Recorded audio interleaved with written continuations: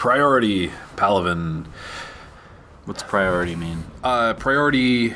So, have you looked through the main or through the quest log at all? No. So the priority missions are the priorities. So are these quest logs on? Oh, I did this mission. Yes, this is the kind of mission that moves the story along. Yeah, like, there's some I did this one, but I didn't know. I don't know why I did it. You probably just went to the main map. Yeah. And said, "Okay, this is flashing. I'm gonna go there." Yes. That's what I did. If you dig a little bit deeper and go into the quest log, you will they're all categorized, and they're not. It's not very clear. Okay. They didn't do a very good job of it. If it's a priority mission, that means it's going to move the story along significantly. It's a main mission. It's a main mission. The N7 mission that I did 2 videos ago, that's not a main quest. It's completely skippable. To finish the game, you have to do, I think, 13 priority missions. Okay.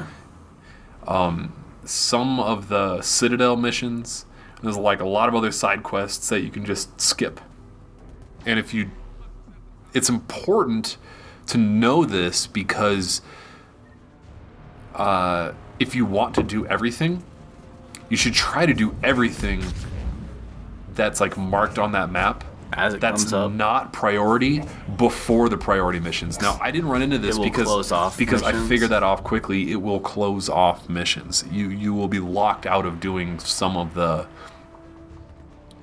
non-inconsequential side quests. Like there's a lot, those stupid Citadel eavesdropping side quests that I was talking about a couple videos ago.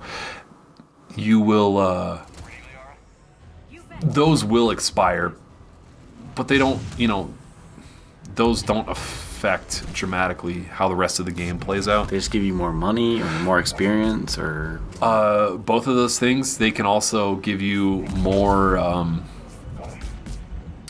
what's it called? More war assets. Oh yeah. And affect like your overall. inviting Diana Allers onto your ship is worth like 0.5. Yeah, it's worth almost nothing. That's it. Almost nothing. You mean Jessica Chobot? Yeah. I think she looked pretty hot in this game compared to real life. Not that she's not unattractive.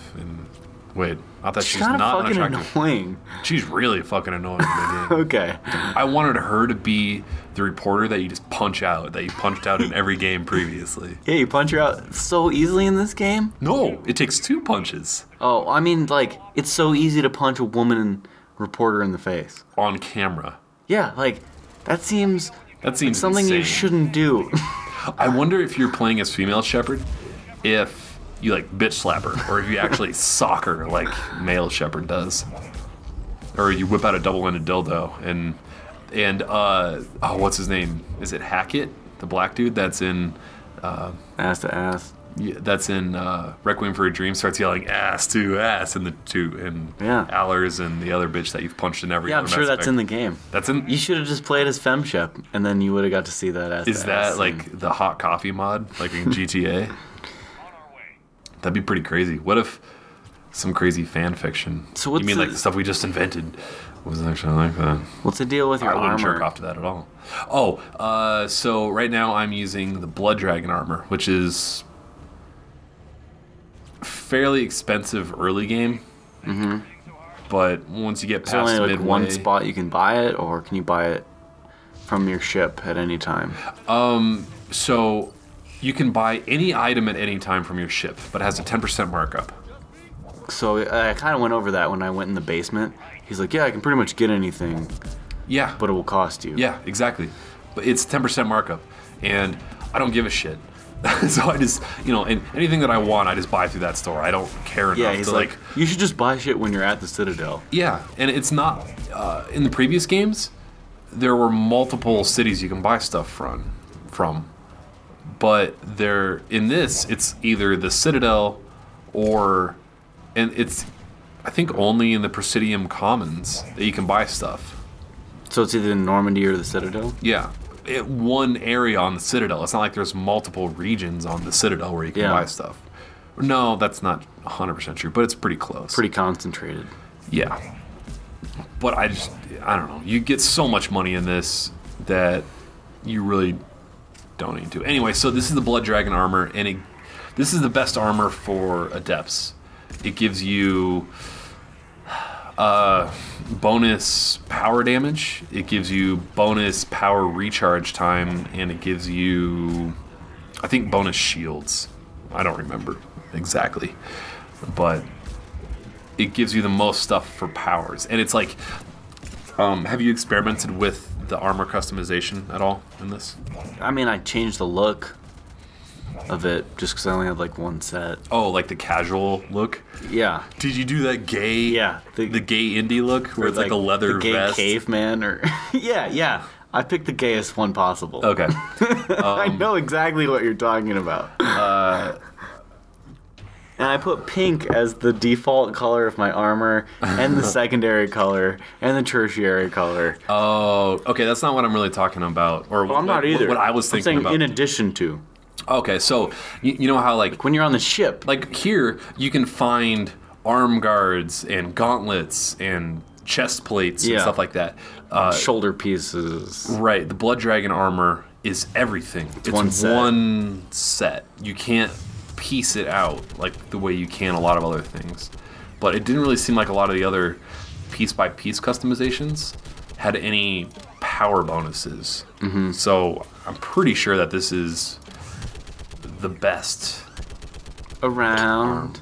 Armor. Yeah. So now we got. But you could make it pink if you wanted, right? I don't know. I didn't really bother customizing it at all.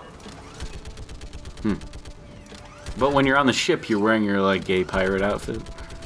No, I left it to the default. Oh. My first time through, I kind of cycled between a couple of them. The dominatrix outfit, the brown dominatrix. Ugh, jeez, that is a. Ooh, when you think about that, the brown dominatrix, that is an awful name. I was wearing that like the weird gayest outfit with like the vest thing when I was doing that little sparring match with the dude in the basement. Yeah, James. Yeah. Freddie Prinze Jr. Freddie Prinze. Yeah, so I'm like boxing with him, like asking about his past. Meanwhile, I'm like dressed. Yeah, you're dressed. Yeah. Yeah. Not derogatory gay, but literally gay as you possibly could. Like when like, you know, people say gay as in, oh, that's gay, but they just mean kind of weak and effeminate. But then there's also, oh, that's gay as in, and people say, yeah, you probably like people cock. say, oh, that's Jewish, but then there's certain things that are Jewish characteristics. Yeah. Okay, so we're fighting a brute right now. So just do the warp throw combo, and you like look how quickly I kill this guy. Like dead. Oh my god, dude! Do you know how long it took me to kill that guy? Forever. You can't stasis them. I went over this. I died a lot actually, because I'm like, 2 of them came out, and I'm like, I'm just running away from them the whole time. That's the last part of this video. There's actually there's 3 in the final camp, and they're. Yeah, it was like, this game has been super easy, and then there's like 2 of these things charging me nonstop. They're pretty easy. So on my guide on the site, I outline. Wow, Carl's licking my beer.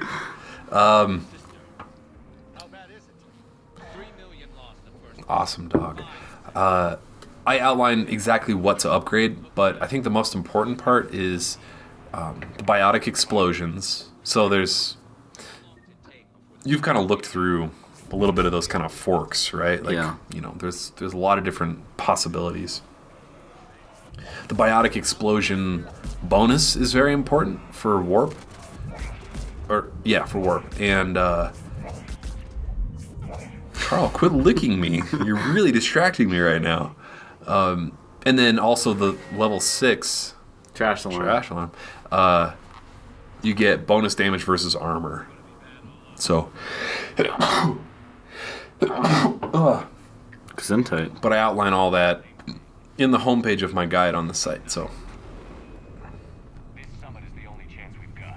should have checked that out.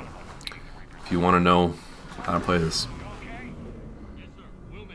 Do you know in the games they always Carl. say like big set pieces are cool? This game does a good job of those. You're not too far into it to have a lot of big set pieces. I mean, even in the demo.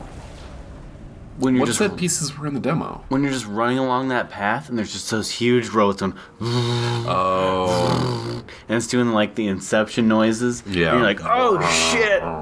Yeah. I think of set pieces more interactive than background. More significantly different gameplay than the standard for the game. So not just big things happening in the background. Right. Like that huge robot. So Mass Effect 3, Saints Row 3, a set piece would be when you're riding on the back of a chariot and there's gimps dragging other chariots around, and then when you shoot them, they explode. Because like that's kind of out of the main running and shooting gameplay. The Kronos boss fight in God of War 3. Which one is that? The humongous boss when you just like are ripping his fingernails off one at a time and like climbing up his arm. He's like a million times bigger than you. Yes, I would call that a set piece. Also in Saints Row, the Deckers Must Die mission that froze, because it's like, it's pretty similar gameplay. It's identical gameplay if you break it down to just the basics of running around, but the whole world is so different, and you're a toilet flapping around, and then you have the Mega Blaster, and then you're fighting this crazy boss. You don't think in just Tron. Huge robots in the background is a set piece? Personally, no. I think that you could easily argue the other way, but that's not what I think of when I think of that. I think of more, it needs to be dramatically different from, I mean, like 95% of the gameplay in this is identical to the rest. Yeah, I think of the set pieces as the few parts that stand out from the rest of it, that are very different. Okay. And there are a couple of those in this, not a ton, but the few that there are good. I liked. Like I would call the Chasing Dr. Eva a set piece. A set piece. If you could fail more easily, and it wasn't that good of a set piece, if that makes sense, because it's not. That was not a good set piece. That was not a good set piece, but it is a set piece because you're not taking cover, shooting, taking cover, powers, taking cover, powers. It's something different. Okay, Modern Warfare 1, Call of Duty 4, the AC 130 mission. That's a set piece. Okay. The rest of the game is the rest of the game, you know. So one great thing about this combo, and especially for multiplayer when you're playing an Adept, is that when you use that combo against the brutes, is that you're killing everything around the brute. Like, I get first place in almost every multiplayer game that I play by accident. Because I do the biotic. Because you care. Well, because I know what the fuck I'm doing. Because I keep using that combo against the Atlas or the Brute, and it's killing through explosions all of the other enemies around it. I'm just racking up points like fucking crazy fast. Yeah. So, anyway, that's the end of Palaven.